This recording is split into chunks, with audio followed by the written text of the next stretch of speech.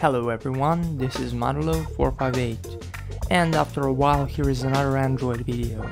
This time I'll be showing you the CyanogenMod 12 on Xperia Z. It really works blazingly fast and is really stable.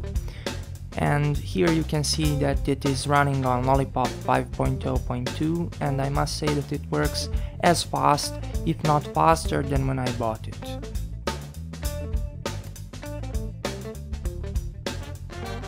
Here you can take a look at the boot up time and the boot animations on CyanogenMod 12.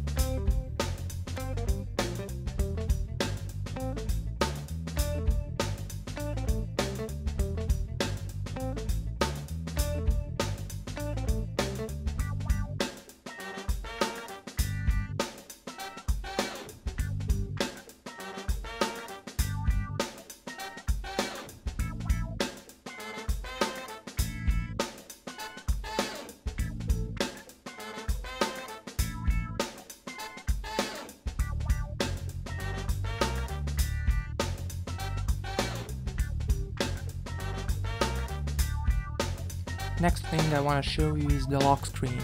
You can unlock the device by swiping up. You can access the dialer by swiping from the left corner to the right. And finally you have the camera at the right corner. The camera is fully functional, and I have even installed the Google camera from the Play Store because it offers more options than the CyanogenMod one. Video recording also works fine.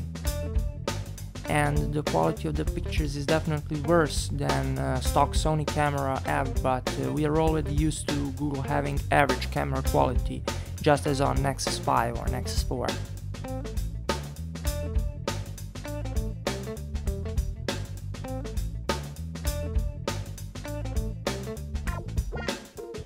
This being CyanogenMod, it has more features than the standard stock Android Lollipop. For example, you can tweak the status and notification bars to your liking here. Here I'm showing you how you can change the battery icon to a variety of options to suit you. And you can even move the clock to the center, and yeah, it definitely looks ugly here, but okay, you can do it if you want.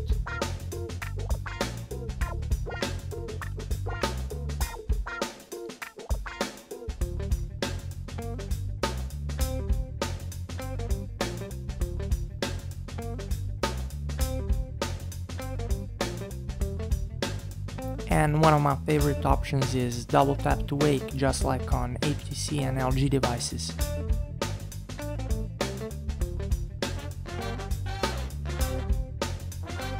I did install the Google Now launcher simply because it let me use the Google Now by swiping all the way to the left, whereas the CyanogenMod 1 is missing that option.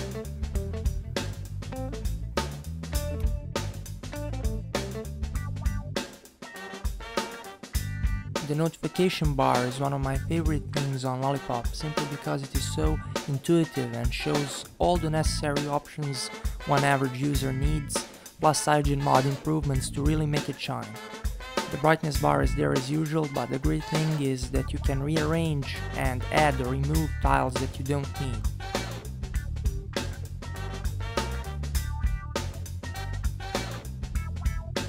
If you swipe down once, you get to notifications. Should you swipe one more time, you get to quick settings.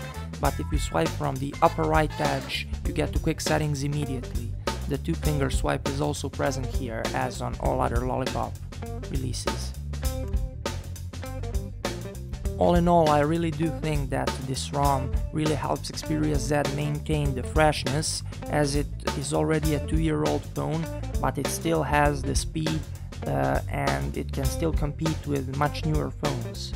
I have installed it using the instructions on the XDA developers site, but I'll be sure to make a video for you to help you how to install it on your Xperia Z. Thank you for watching this video, and please subscribe to my channel or leave a like on this video, because it really does help me make better videos for you and better quality ones. Thank you.